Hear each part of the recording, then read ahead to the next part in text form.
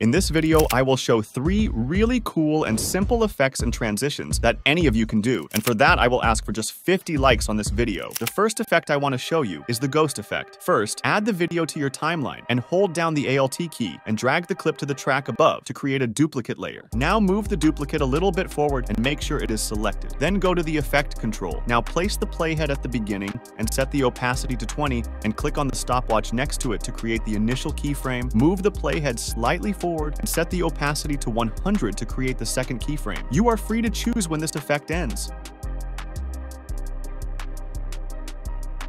Now, I want to show you a cool transition that can be done pretty quickly. Let's add some videos. Drag the second video under the first video so they have some overlap. Now go to the effects panel and search for gradient wipe, drag it, and apply the gradient wipe effect to the first video. Now move the playback head to the beginning where the videos overlap and select the first video and go to the effects panel. Click on the stopwatch next to the transition completion to create the initial keyframe. Move the playhead to create the second keyframe. Move the playhead to the end of the overlay and set the transition completion to 100. To soften the transition, increase the transition softness to 50. We've got a pretty good transition, but we can make it better. To do this, drag the third video in the top track over the second video so they overlap. Drag the gradient wipe affecting your third video and select it. Then move the playhead to the beginning of the overlay and go to the effects control. Set the transition completion to 100 and click the stopwatch next to transition completion to create the initial keyframe. Move the playhead to the end of the overlay and set transition completion to 0 to create the second keyframe. Also set softness to 50. Now let's disable the gradient erase effects for the first and third clips and use a different method. Place all the clips on the same track one after another. This time drag the gradient erase transition, which is in the video transition section between your videos, and click OK. Select transitions, and in the effects make sure the alignment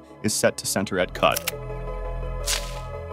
Let me show you how to make a paper transition like this in a couple of minutes. By the way, I hope you already liked it. Adding 2 video clips to the Premiere Pro timeline. Now we're going to create a basic paper transition between these 2 clips. So move the indicator to the middle of these clips. Then move back 5 frames by holding the Shift key and pressing the left arrow key. Now click on that little camera icon to take a picture of that frame. Navigate to the location where you want to save it. Create a new folder and select this folder as the location of the snapshot. Select PNG format and don't forget to enable import to project. Now click on OK. This will make the snapshot in the project window. Now add the snapshot image above your video clip. Reduce the duration of the snapshot layer to the middle of these 2 clips. Now select the snapshot layer, right click and click on Edit in Photoshop. This will open your image in Photoshop application here. I'm using a paper texture for this transition. You can download it on the internet. Just drag it onto the image surface and choose the overlay effect you like. Now, export this image by pressing Alt plus Shift plus Control plus W, select PNG format, and click on Export, go to the snapshot location,